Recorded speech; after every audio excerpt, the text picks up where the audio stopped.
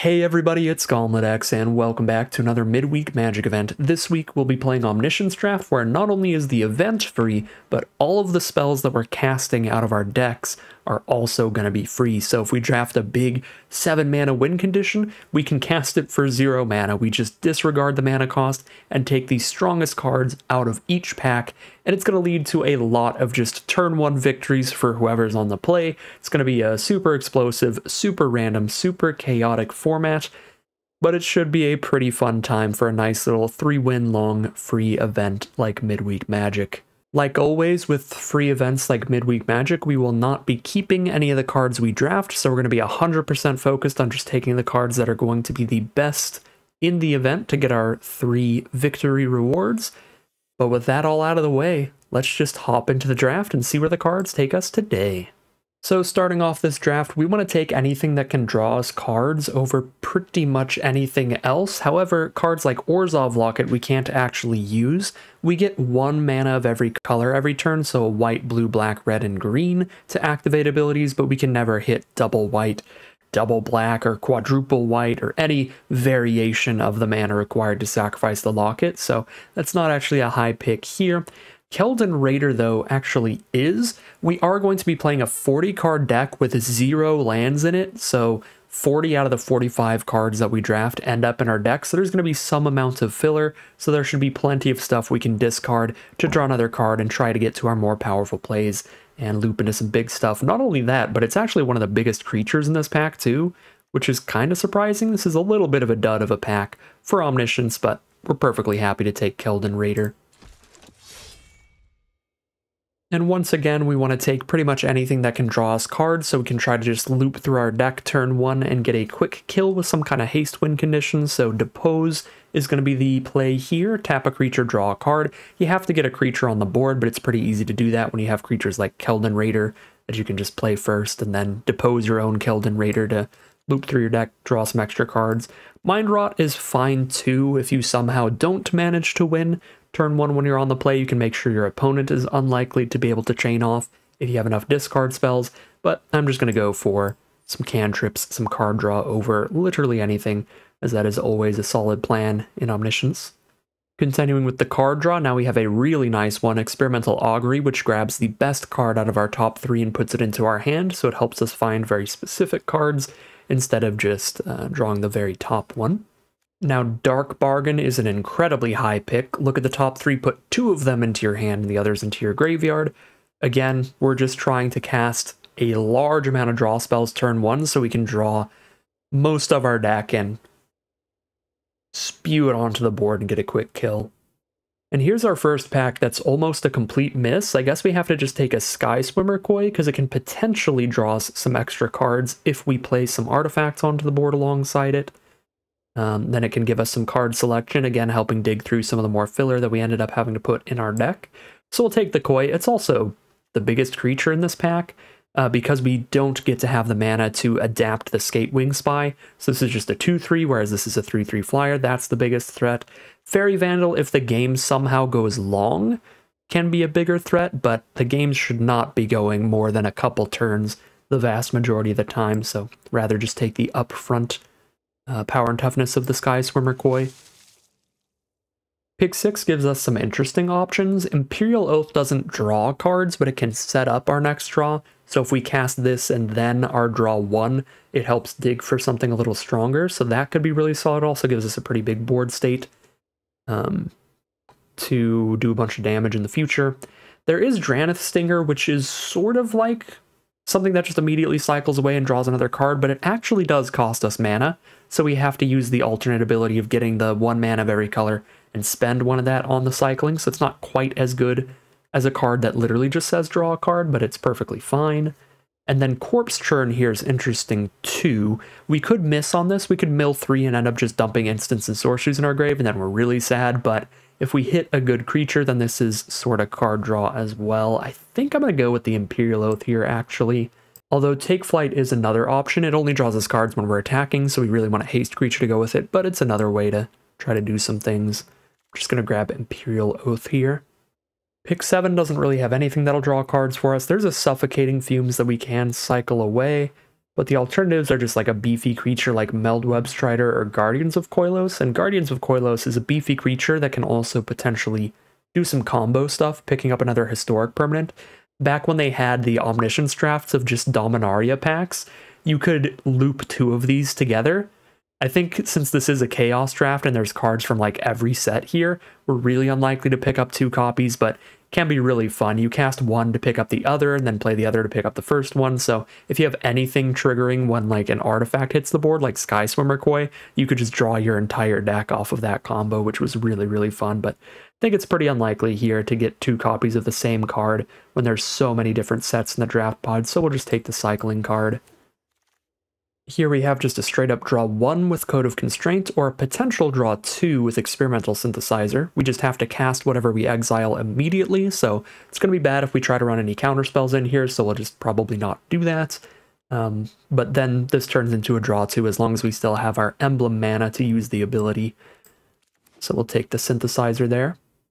Now we're getting to a lot of the really small, not very impactful cards. I'll probably just take a haste creature like Swift Gear Drake here. Not massively pumped about it. Pick 10 is super bad for this format. We don't want a mana rock. We don't want to try to counter a 1 mana value spell. Trumpet Blast and Invoke the Divines are pretty narrow. I guess Fervent Strike maybe gives one of our big creatures haste and helps try to find lethal.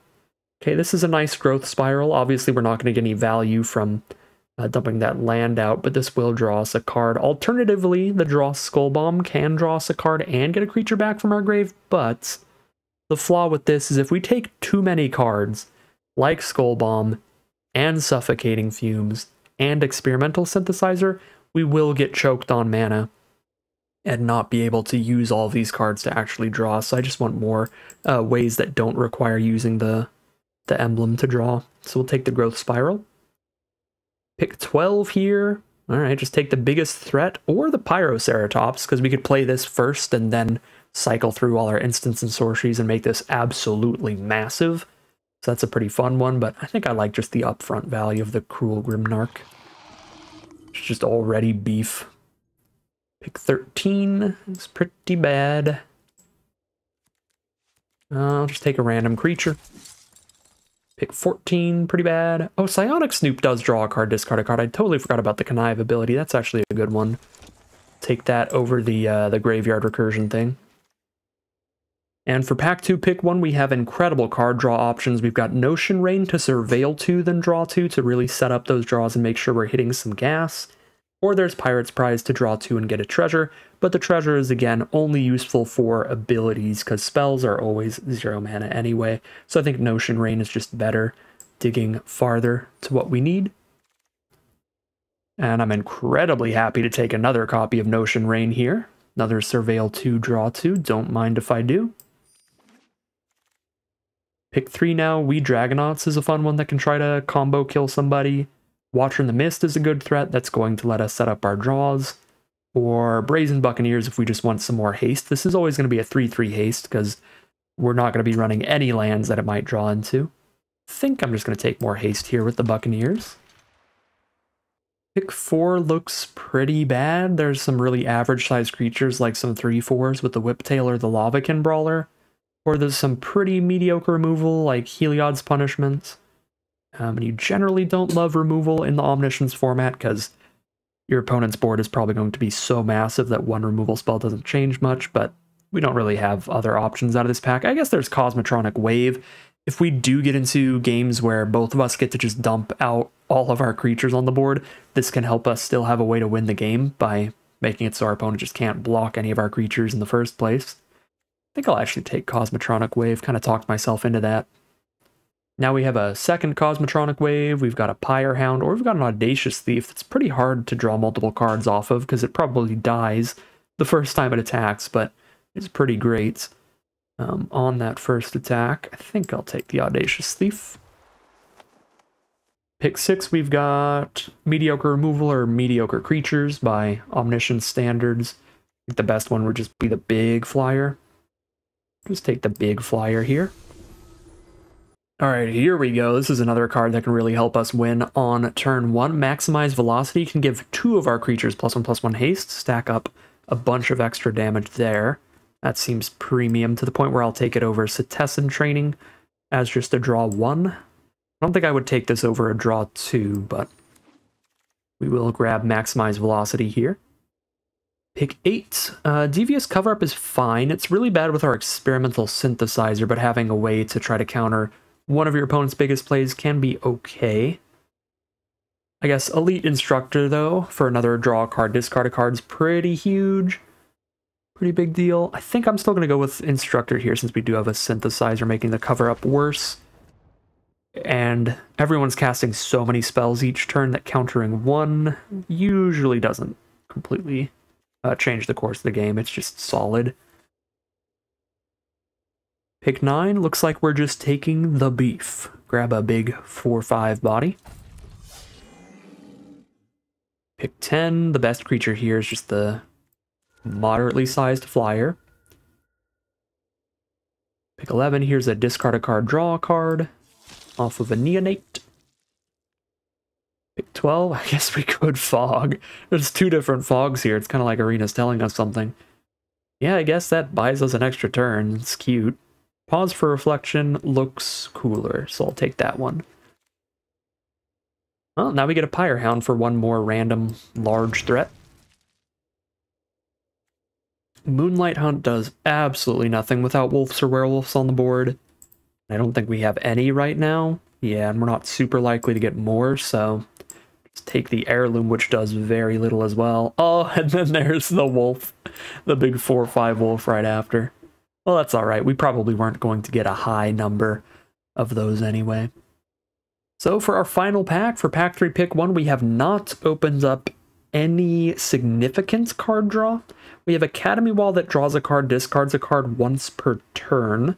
We have Cyclers.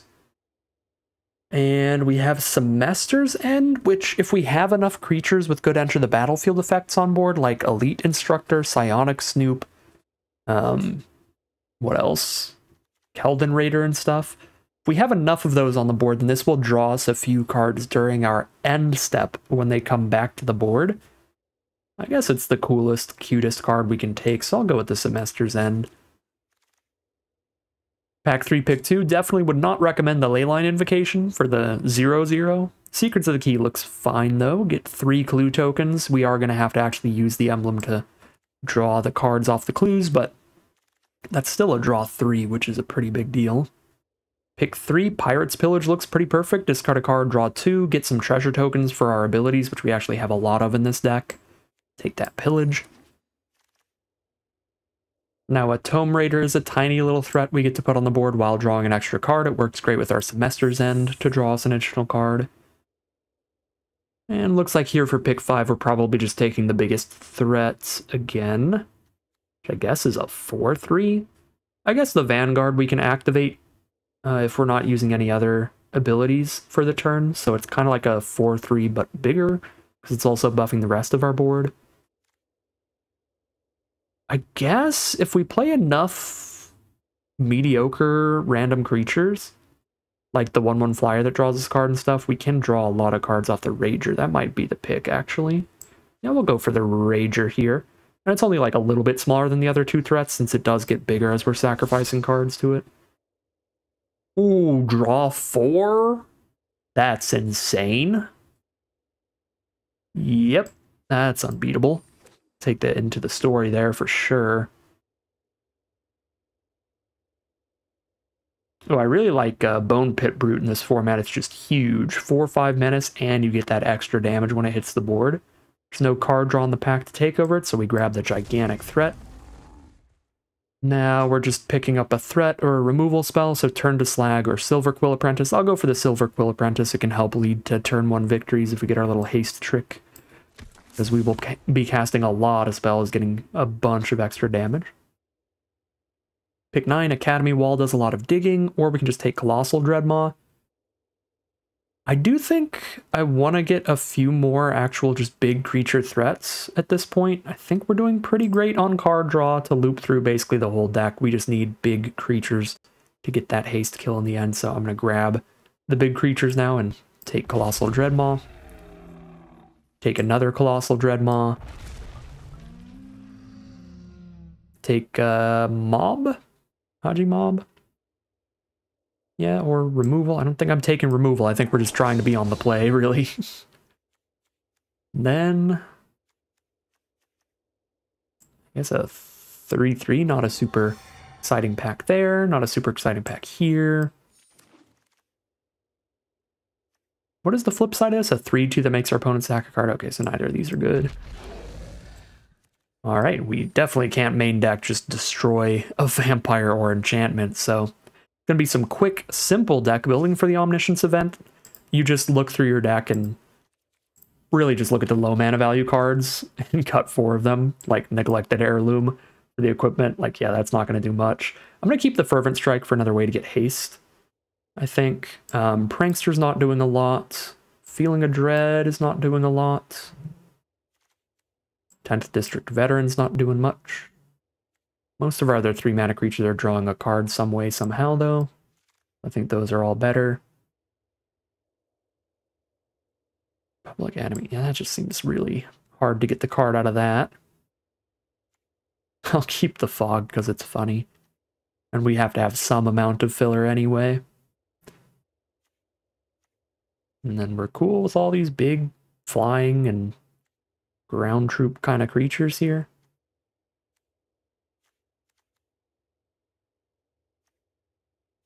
Yeah, we'll just cut 4 of these. Public Enemy looks really bad. Heirloom looks really bad.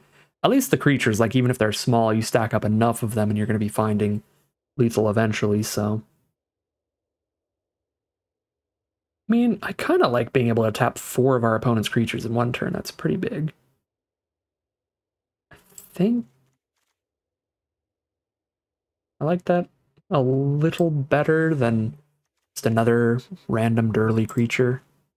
So we'll just keep like the 3-3 and call it a deck there. See what kind of chaos ensues when everybody's going to be casting everything for free as we head into the gameplay. All right, here we are on the play for game 1, which means our opponent gets to watch us play Solitaire. Let's get this going.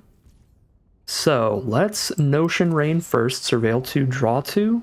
Oh, I actually should have Silver Quill Apprenticed first. Oh my god, yeah, we're just gonna win turn 1.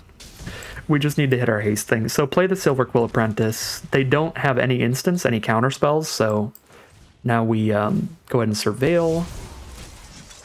There's a draw, keep those. There's a concession. I mean, yeah.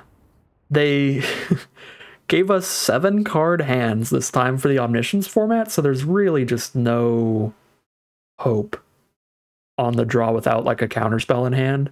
So basically what was going to happen there is our opponent gets to watch us play Solitaire for like 5 minutes until we draw into our cards that give haste. Because we're going to resolve that. That's a super wide board already, although we just need to make our board tall because we don't have anything that gives the whole board haste in this deck. So the plan is to like then play the Bone Pit Brute, make the Apprentice even bigger. When we play the Dark Bargain to dig, we get another draw spell. We just get to draw every draw spell in our deck to draw everything in the deck, make the Apprentice a 20 power, hasting, lethal threat. So that's the game plan there. Even if it didn't fully pan out, since our opponent didn't have instants in hand, the game was functionally over, and they knew that, so they didn't want to watch us play Solitaire. So that's how Omniscience Draft works, especially when they give us 7 card hands. I don't know why we have 7 card hands this time around. Last time they did this format, you start with 3 card hands, so it was a little more likely that games didn't always end on turn 1, because it's possible you just drew all of your filler in your opening hand, and even sometimes you'd mulligan down to 2, just because you would have like 3 3-mana creatures, and you're like, this is just not enough for this format. We got to mulligan into card draw or something. So it was a little more interesting. Today's event, though, I feel like it's going to be a lot of that. It's going to be opponents conceding to us when we're on the play, and us having to concede to opponents when they're on the play. But hey, we get our first random rare reward. See if we get some gems, and we do. Gems from Wilds of Eldraine, since I had all of whatever rare we were going to get there. So nice stuff. That gives us enough gems to start working towards another draft. All right, here we are for game 2 on the play. Huge card draw on the opener, so snap keep. And we loop through the deck and then Fervent Strike somebody to death. That is the plan. Let's go for the biggest card draw first, probably. Notion Rain. Surveil 2, draw 2. I guess Dark Bargain digs just as far. No, it digs 3 cards deep, not 4 cards deep. Alright, well, opponent does not like being on the draw, which is fair enough. Again, if the gameplay did happen, I'm sure it would have been about the same. If they didn't have a ton of counterspells, because of the card selection we have here, we can pretty much guarantee that we're drawing into more ways to draw like 2 cards off of each of those spells to just keep looping through, get through the deck till we hit some big enough threats to Fervent Strike and double haste with our other card, our Maximize Velocity. So it's going to be looping through our deck on the play again. That is going to be our second victory for our second random rare reward.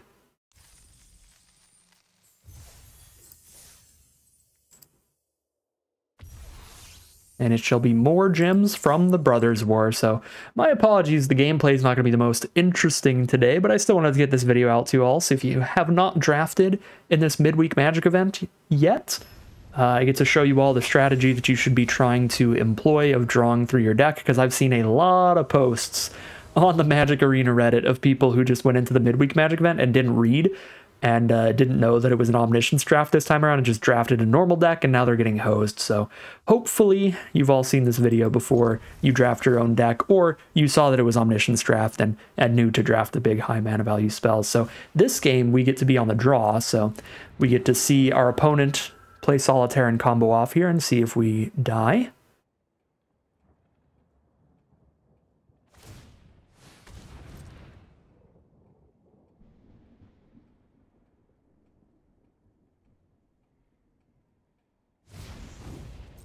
So far, so good. They're starting just by playing a bunch of creatures. It's the card draw that's the scary stuff.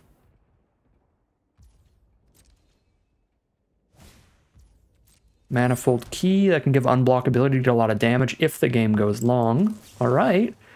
Well, they're going to give us a turn, which means we're going to try to combo off on that turn.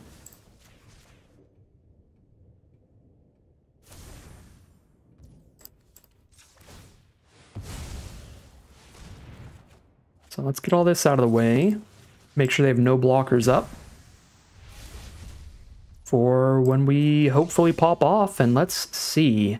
All right, so let's Notion Rain first, Surveil 2, draw 2. Find Growth Spiral and something else, sure. Find Elite Instructor. Okay, let's Pirate's Pillage, the 3/3 away as our weakest card. To draw 2. Find Pyre Hound, perfect. Play that before anything else at this point. Just draw off the Growth Spiral.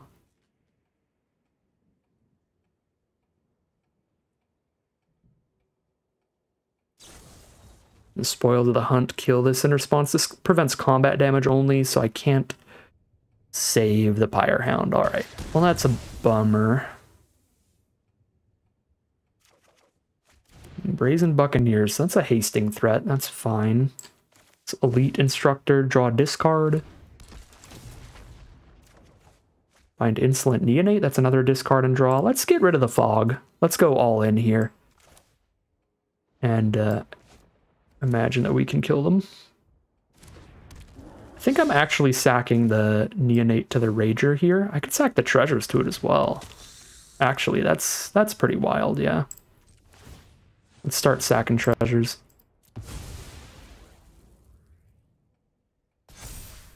Suffocating Fumes is going to require 2 mana to draw, so I think I'd rather just keep sacrificing things, ideally. Peerloath? Okay, that's huge. Get the Scry. And 3 more things to sacrifice if we need to. They got the counterspell on this one. Destroy Evil, the Stormclaw Rager. And that is a sorcery speed ability, so I can't draw any more cards in response. Alright. Opponent's on the all big creatures and removal game plan. Oh, there's the Into the Story and the Notion Rain. Alright, game's over. Yeah, there's the concession from our opponent. They have accepted defeat at this point. Because then we do still have the 1 extra piece of card draw we needed from Keldon Raider or Insolent Neonate to then draw into the Notion Rain, the Into the Story. Dig, let's see, 4 cards deeper with Into the Story, 4 more with Notion Rain. If we hit any filler stuff, we throw it in the grave. So yeah, get to draw through the whole deck. And just haste like 3 Dreadmaw-sized creatures for 21 damage. Alright, well, that'll do it for the event. That's going to be 3 for 3. At least the third game we got to play a little bit more and kind of show off what happens when you do get to fully go through your turn. But yeah, being on the play twice in a row was really helpful. And then our opponent on the play just didn't have enough card draw to really combo us out turn 1. So we get the nice little 3-0 run. And our final mystery cosmetic reward is a Parallax card style for Niv Mizzet Guild Pact, which is pretty fitting because that'd be a fun card for this format because you just get to play your 6/6 flying hexproof for multicolored for free. Well, that is going to end today's video. As always, I'd like to thank my patrons and YouTube members for their support, as well as you for watching the video. If you enjoyed the video and you're interested in seeing more, you can always like, comment, and subscribe to tell the YouTube algorithm to send you some more in your recommended feed. If you'd like to catch me live, you can check out the Twitch channel in the link in the description below. And if you'd like to support the channel directly, you can check out the Patreon link in the description below. But other than that, as always, thank you very much for watching, and I'll see you again soon for some more Magic Arena.